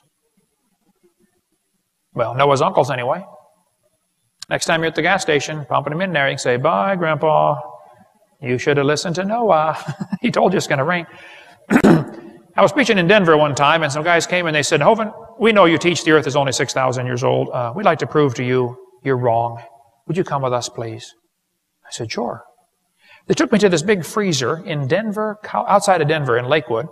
It's the National Ice Core Laboratory. 36 below zero in there. They put this big suit on me, big hat, big gloves, big boots. I was freezing in 5 seconds when I walked in there. I got Florida blood, it's real thin. They said, Hovind, we go to Greenland and we drill holes through the ice. Government job. And we take this big pipe, we drill it down in, and we bring this ice core out of the middle of the pipe, and we save it in this big freezer here in Lakewood, Colorado. We have 10 ice cores stored in this freezer. They said, they took me over and showed me one of the ice cores. They said, you see these rings on here? It looks like tree rings, dark, light, dark, light. I said, oh yeah, it's real clear. They said, well, what happens in the summer, the snow melts a little bit, and then it refreezes and makes clear ice. Shows up dark on the picture. In the winter, the snow just packs. It doesn't get a chance to melt. And so it shows up as a white layer. So these layers represent summer, winter, summer, winter, summer, winter, summer, winter. They said, now the deepest hole we've ever drilled is 10,000 feet deep. And we counted these ice rings, and there were 135,000 of them. And now you're going around telling everybody the earth is 6,000 years old. We can prove it's at least 135,000. I said, fellas, aren't you assuming those are annual rings? See, they didn't know about the Lost Squadron, apparently. But in World War II, some airplanes ran out of gas and landed in Greenland. Has anybody ever heard of the Lost Squadron? Okay, it's been on TV a bunch of times. Well, the airplanes got left there in 1942. They went on and fought the war. Everybody forgot about them until a rich millionaire from Kentucky got a brilliant idea. Go find those airplanes and bring them home. He went there looking for the airplanes. They had to use ground-penetrating radar to penetrate the ice, and they located the planes. They melted a hole to get down to a P-38. It was 263 feet below the surface. They melted this hole down to get to the plane, took the plane apart, and brought the pieces back up through the hole and put it back together in Middleborough, Kentucky, not too far from here. How far is Middleborough from Knoxville? 2 hours, maybe? Okay. The planes, that's where its home base is, Middleborough. Well, the planes were in the ice for 48 years. They were 263 feet down. That's 5.5 feet a year. Now, the deepest hole they've ever drilled is 10,000 feet. You divide that by 5.5, you get 1,800 years. I know deeper layers get squished, called glacial firn, so really 4,000 years is plenty of time to put all the ice at the North and South Pole. So why isn't there more ice at the North and South Pole? I visited the museum and saw the guy who dug out the airplane. His name is Bob Carden. I said, Bob, when you went down to get to that airplane, did you go through ice rings? He said, oh yeah, many hundreds of them. I said, now wait a minute. How can there be hundreds of ice rings in 48 years? Shouldn't there be somewhere around 48? He said, who told you those are annual layers? He said, that doesn't represent summer, winter, summer, winter. It represents warm, cold, warm, cold, warm, cold. You can get 5 of those in 1 week in Knoxville, can't you? Yeah. But here's a guy still calling them annual layers. Now, either he's ignorant or he's lying. I hope he's just ignorant, because ignorance can be fixed. You see, stupid is forever, but ignorance can be fixed. That's the difference, by the way. A guy that works with the Eskimos said, Brother Hovind, I got 15 layers of snow on my car in 8 hours. Not 15 inches, 15 distinct layers of snow. You kids are going to be taught that each of the layers of the earth is a different age. They've got Cenozoic, Mesozoic, Paleozoic, Archaeozoic. Did you know the whole geologic column is baloney? It doesn't exist. We covered that on video 4. All over the world, petrified trees are found standing up, connecting these rock layers. Petrified tree connecting a bunch of layers can't be millions of years difference in the age of those layers. One in Cookeville, Tennessee, not far from here. The bottom is coalified, the center is petrified, the top is coalified again. Runs through 2 coal seams. Cover more on that on video 6 about coal formation. Mount St. Helens blew trees into Spirit Lake. They're going to petrify very quickly, standing up. That's the way they sank to the bottom. They got waterlogged. Wood petrifies quickly. Here's petrified firewood. Here's a petrified fish giving birth. It does not take millions of years to give birth. Petrified cowboy boot with the cowboy's legs still in it. The article's on the table down here called The Limestone Cowboy. The Mississippi River is depositing sediments at the rate of 80,000 tons every hour. 80,000 tons of mud comes down and dumps off around New Orleans, and that delta is growing larger and larger. They studied the delta pretty carefully and say it probably took about 30,000 years to put all that mud out there in the delta. Okay, well then I have a question. If the earth is millions of years old, why isn't the whole Gulf of Mexico full of mud by now? They'll say, Hovind, it's 30,000 years. That proves the Bible's wrong. The Bible says 6,000. I know, but see, I've got a theory about that. Here's my theory. I believe 6,000 years ago, God made everything. 4,400 years ago, there was a flood. As the flood water was running off, whoosh, about half of that mud washed out there in 20 minutes. So it looks like it took 30,000 years to get the mud out there. It took about 20 minutes. And then 4,400 years since then, okay? A friend of mine from Louisiana is a pastor of a church. He said, Brother Hovind, I used to work in the oil field, drilling in the Gulf of Mexico, drilling for oil. He said, we drilled down through 14,000 feet of mud and hit trees 60 feet tall, standing up. 60-foot vertical trees under 14,000 feet of mud. More about that on video 6. Here's a picture of the oldest tree on the planet. It's called the bristlecone pine. We've got a piece of bristlecone in our museum in Pensacola. It's only 30 inches in diameter, and it's 700 years old. You can count the rings with a magnifying glass. It grows real slow. Now, tree ring dating is not an exact science. Trees can produce 2 rings a year or 3 rings a year. Okay? And be very careful about tree ring dating with overlapping sequencing. We cover more on that during Q&A time if you'd like. But the oldest tree in the world, this textbook says, is 4,300 years old. Earth's oldest organism. That's a pretty old tree. But I've got a question. If the earth is millions of years old, why don't we have an older tree someplace? Why would the oldest tree be 4,300 years old? I have a theory about that. Now, here's my theory. I believe about 6,000 years ago, God made everything, and 4,400 years ago, there was a flood. And so I predict the oldest tree ought to be somewhere around 4,300 years old. It is. Wow. Maybe that Bible's right, you know? Maybe you ought to read that thing and believe it.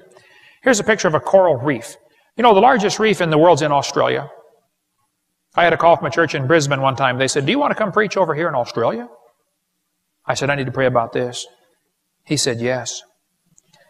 I took my whole family over to Australia. My daughter and I got to go scuba diving at the Great Barrier Reef. It was incredible. Some of the reef was destroyed during World War II by ships and anchors and bombs and stuff like that. So the environmentalist wackos went out there to see how fast it grows back. They watched the reef grow for 20 years. It was a government project. After watching it grow for 20 years, they said the reef is less than 4,200 years old. Okay, well then I have a question. If the earth is millions of years old, why don't we have a bigger reef someplace? Why on earth would the biggest reef be only 4,200 years old? I have a theory about that. I bet you know what it is, don't you? Can you figure it out by now? Okay. Here's a picture of Niagara Falls. The textbook says, boys and girls, the rocky ledge above Niagara Falls has been eroding for nearly 9,900 years. Now, how do they know that? Well, the rocks are breaking off the edge. I mean, all waterfalls do that. They break rocks off, and the waterfall eats its way backwards, okay? Flows one direction, erodes the other direction. Niagara Falls is moving back 4.7 feet a year. Charles Lyell went there in 1841 and said, well, Niagara Falls is here. Obviously, it started up here at the cliff by Lewiston, New York. It's moving back down the gully. He said it's 10,000 years old worth of erosion. The people that lived there said, Charlie, it erodes a whole lot faster than you think. One good rainstorm and there's a whole lot of erosion takes place.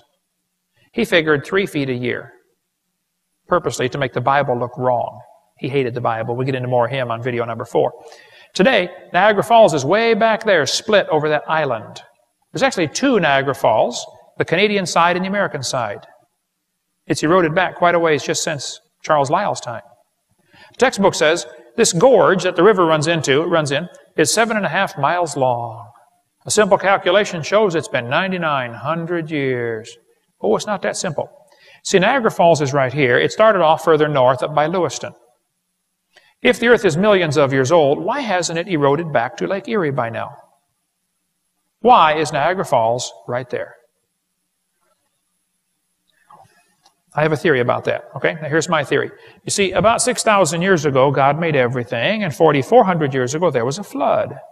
As the flood water was running off, whoosh, about half of that creek washed out in 20 minutes. So it looks like it took 9,900 years. They forgot the flood. They also forgot to get the right number. It should have been 8,400 had they used 4.7, but you know, what do you expect? Okay. When it rains, 30% of the water runs into the ocean, bringing with it mineral salts. The oceans are getting saltier every day. Today, they're 3.6% salt. They could have done that in less than 5,000 years. Question, why aren't the oceans saltier? Well, you see, 6,000 years ago, God made everything. 4,400 years ago, there's a flood. Now, since the flood's been over, the oceans have gradually gotten saltier. One atheist I debated said, Hovind, would you please tell me how the freshwater fish survived the flood? I said, sir, aren't you assuming the flood was salt water? He said, the ocean is salt water.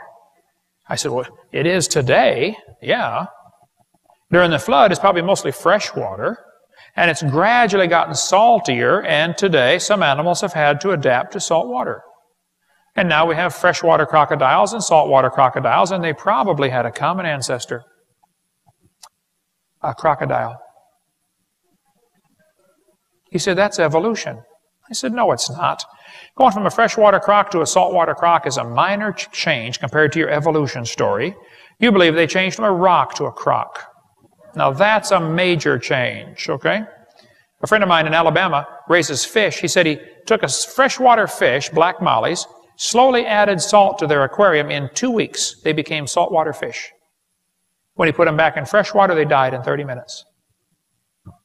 They can adapt to salt water, not a problem. How many have ever gone into a cave and the guide said, don't touch the formations. They take millions of years to form. They all got the same speech, right? You go over here to, what's the one in Kentucky? Mammoth Cave? Or go to Carlsbad Caverns and they say it took 250 million years.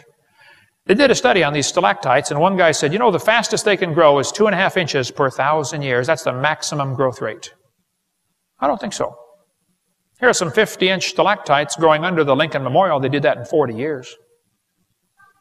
There's a bat covered up with flowstone before it could even rot. There's 2-inch stalactites growing off a refrigeration shed in Pensacola, Florida. There's a guy in a building in Indiana built just 40 years ago, has huge cave formations in the basement of the building from water leaking through the limestone. There's a mine was shut down in Australia for 55 years. When they opened it back up to check it out, there were huge cave formations in 55 years. There's a pipe that was dripping water for 7 years, made a 13-inch stalactite. I thought it was 2.5 inches per 1,000 years. It's more like 2 inches per year. They broke off the stalagmite that was under it and gave it to me. It's in my museum. There's a parking garage built in 1997 in Texas. It was making stalagmites on the students' cars parking under it. They had to put up a drip pan to catch the water. A guy in Wyoming had a hot mineral spring on his property in Thermopolis, Wyoming. So he stuck a pipe in the ground. The water came out the top of the pipe and bubbled out the side of the top of the pipe, you know. It had a little fountain. They called it the teepee fountain. Well, the guy died. They left the pipe sticking in the yard. As the pipe was there, it left behind mineral deposits as the water evaporated. How many have seen these mineral deposits? You get them on your sink up here? Okay. The guy died, and about 95 years after he died, after the pipe was stuck in the ground, I went to see it. Here it is, back in 1998. That would take some lime away to scrub that thing clean, don't you think? Yeah, a little bit. The guy down the street started his later. It's not quite as big, you know. But you know, at the current rate of erosion, the continents will erode flat in 14 million years. Why do they tell us we've got fossils that are 300 times older than that, still above sea level? They should have washed out to sea 300 times. All you got to do is fly out west and look at the erosion patterns and say, man, this place was destroyed by a flood. I mean, the whole world was destroyed by a flood. Just fly around like I do and look out the window once in a while. The oldest languages in the world are kind of interesting. Origin of major writing systems from National Geographic. What do they say? Well, they say the oldest writing systems in the world started about 3000 BC. 5,000 years ago. Oldest writing systems. And the oldest languages are modern, sophisticated, and complete. The Chinese said the year 2000 was the year 4700. They think they started their calendar with the flood. They called Noah Fuhai. The oldest recorded capital punishment, 3,800 years ago. The Hebrew calendar said the year 2000 was 5760. We know the Hebrew calendar is messed up because a rabbi purposely took some years out to make it not match the prophecy to fit Jesus. The Saxons had a genealogy going back to Adam. The Danes and Norwegians had a king list going back to Noah. Don't trust the Egyptian king list. That is greatly exaggerated. See the work by Corville on that and Evolution Cruncher. Why are the oldest reliable historical records less than 6,000 years old?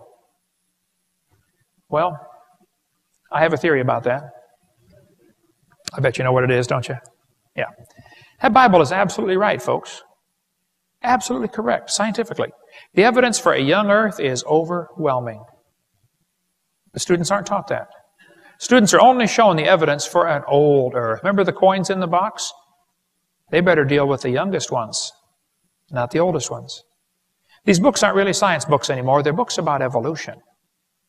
I think it's part of a much bigger picture for a new world order. See, the guys who started this country said, "Behold these truths to be self-evident. All men are created equal. They're endowed by their Creator with certain rights." Like, you have the right to have a church, or does the government create churches? It's the difference between 501c3 and 508c1a. You better study that out. You have the right to get married, or does the government give the right to get married?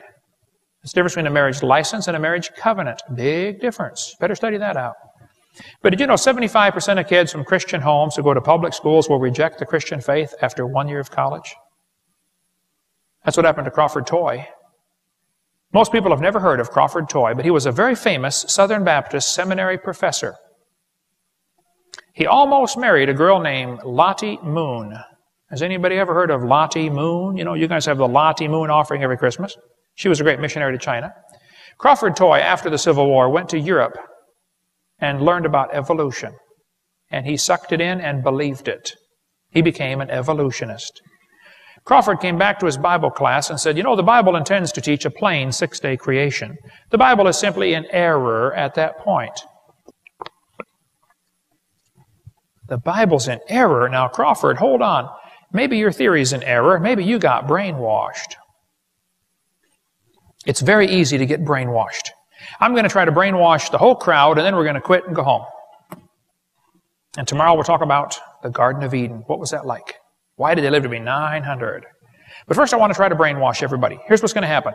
I'm going to tell you a little story. As I tell the story, I will brainwash you. Maybe you've never been brainwashed before. It's a harmless procedure. Don't worry about it, okay? When I'm done telling the story, I will ask you 2 simple questions about the story. If you know the answer, I just want you to raise your hand, okay? If you don't know the answer, it will be because you have been successfully brainwashed. Now pay attention. Here goes the story. Once upon a time, a man left home jogging. He jogged a little ways and turned left. He jogged a little ways and turned left. He jogged a little ways and turned left and jogged back home. As he was jogging home, he noticed 2 masked men waiting for him at home. Who were the masked men, and why did he leave home jogging? If you know, raise your hand, but don't say it out loud. There's about 5 or 6. Ooh, okay, the rest of you, pay attention. We're going to try it again, okay? Once upon a time, a man left home jogging. He jogged a little ways and turned left. I'll give you a hint. That's important. He jogged a little ways and turned left. He jogged a little ways, turned left, and jogged back home. As he was jogging home, he noticed 2 masked men waiting for him at home. Who were the masked men, and why did he leave home jogging? Anybody new figure it out? 2 more. Okay. The rest of you, pay attention. We're going to try it one more time. But now I'm going to unbrainwash you. So you didn't realize it, but I had you brainwashed in the first 3 seconds. I'm going to unbrainwash all of you now just by showing you a couple of pictures. I'll tell the same story word for word, but watch the pictures. You will feel yourself get unbrainwashed. It's the coolest feeling. Are you ready? Here goes. Once upon a time, a man left home jogging.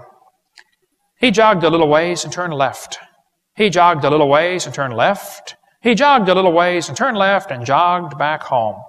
As he was jogging home, he noticed 2 masked men waiting for him at home. Who were the masked men? The catcher and the umpire. You say, Brother Hovind, is it that easy to get brainwashed? Oh, yeah.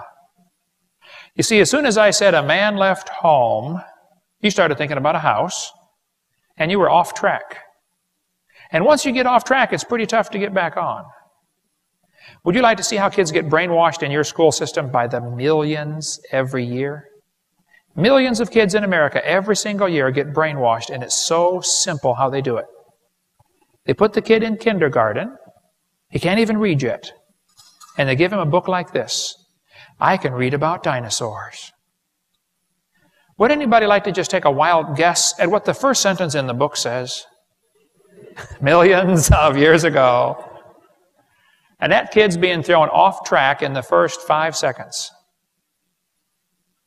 How many kids are being taught that in your town? Like all of them. That's calling Jesus a liar. Did dinosaurs live millions of years ago?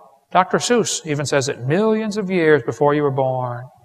Jesus said the creation of Adam was the beginning. Somebody's wrong, folks. Now, wait a minute. The Bible says before the flood came, they lived to be 900 years old. How is that possible? Well, we'll cover that seminar part 2 tomorrow. But what about the flood? Well, that's covered on video number 6. And what about dinosaurs? Well, that's covered on video number 3. But listen, you're going to be told in school you started like a slime and you slowly became a human. You be careful because that philosophy will spoil you. Jesus said, beware lest any man spoil you through philosophy and vain deceit, after the tradition of the world and the rudiments of the world and not after Christ. Hey, if a child goes 12 to 16 years to school in your town, how's he going to view the world? Probably as an evolutionist. Hey, if the Bible's right about the beginning, maybe it's right about the end. Let's summarize here. God made the world.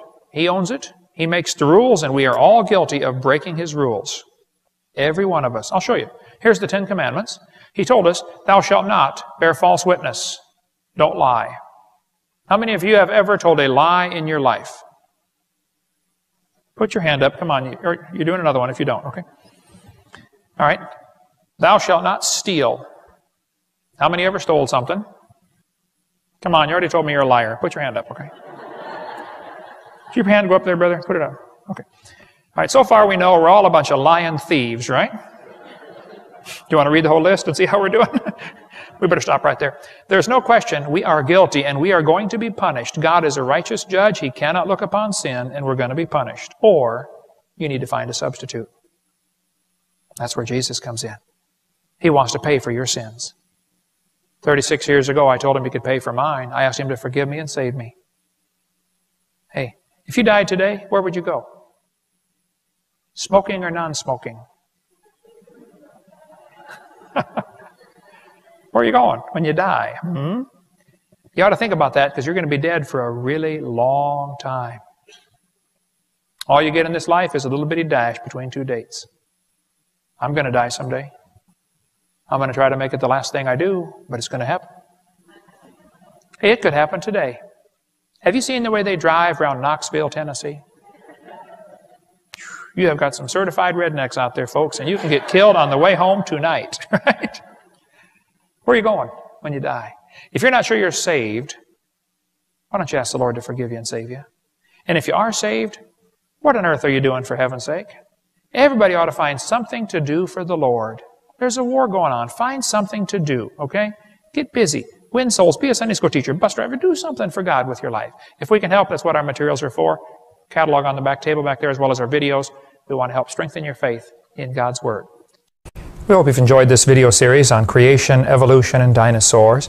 Much more important, though, than knowing all the truth and facts about science is to know the truth about whether you're going to heaven or not. If you've never trusted Christ as your Savior, let me explain quickly what you need to do to go to heaven. The Bible says we're all sinners. We've all broken God's laws. We've disobeyed the Creator. We've done wicked things. We're sinners. Some are worse than others, at least in man's eyes, but we've all broken God's laws. And the Bible says you have to repent. The word repent means to turn. It actually means two things, to turn from your sin and to turn to God. God's looking for a change in your attitude where you say, Lord, I don't want to do wrong anymore. I'm sorry, I've offended you. I want to do right. And you turn from sin and you turn to God and say, God, would you please forgive me? Would you save me? The Bible says in Romans chapter 3, verse 23, that all have sinned and come short of the glory of God. You need to admit you're a sinner. Number two, the Bible says in Romans 6:23, the wages of sin is death. We deserve to die and go to hell because of our sin. But Jesus died for you. He loves you. He wants you to come to heaven. And anybody that will ask Him for the free salvation, God will give you the gift of eternal life. It says in Romans 6:23. It's a free gift. And it says in Romans chapter 10 and verse 13, whosoever shall call upon the name of the Lord shall be saved. If you would just call and say, Lord, I'm a sinner, would you please forgive me? And ask Him. He will give you that free gift of eternal life. Why don't you just pray with me right now and you could receive Christ as your Savior. There's no magic words. God's looking at your heart. But if you could say this and mean it, God would forgive you. Just say, Dear Lord Jesus, I know that I'm a sinner. I've broken your laws. I'm sorry. Please forgive me. Please apply your blood to my account and forgive my sins and take me to heaven. In Jesus' name, amen. The Bible says if you call upon the Lord, you shall be saved. So if you've asked the Lord to save you, He promised He'd save you. Now your job is to grow. Read your Bible, pray, get involved in a good Bible-believing church, and begin to grow to be a good Christian. Thank you so much. Call or write if we can be any help at all. We'd be glad to help. For more information on the ministry of Creation Science Evangelism, write us at Creation Science Evangelism, 29 Cummings Road, Pensacola, Florida, 32503. Or call us at 850-479-3466. That's 850-479-DINO. You may also visit us on the web at www.drdino.com. That's www.drdino.com.